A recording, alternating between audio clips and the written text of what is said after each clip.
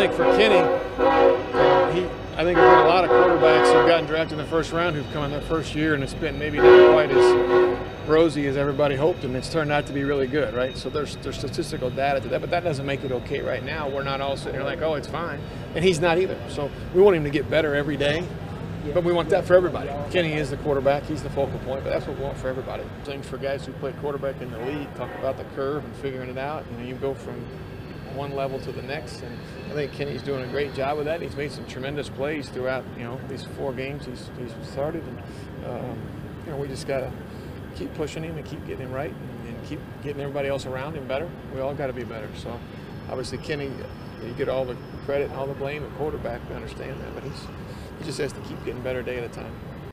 That was Pittsburgh Steelers offensive coordinator Matt Canada, and he was asked about Kenny Pickett and Kenny Pickett's development and the expectations. He said sometimes when you draft that first round pick, sometimes things don't turn out as rosy as you thought they would be. He also went on to say that there's no excuse, that their goal is winning, and they're going to win, but they don't want to hinder the development of Kenny Pickett in any way, but they do want to win. Winning is the priority. So if winning is the priority, can the Pittsburgh Steelers turn this season around and start winning?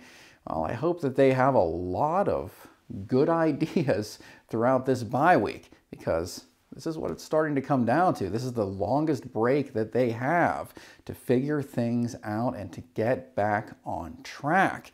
He seems optimistic in some of the things that he says, but we need to see that in these games out on the field. Remember to subscribe if you want up-to-date Pittsburgh Steelers news, information, and sometimes just talk, and hit that bell if you want notifications so you can be the first to know when we post. Thanks again.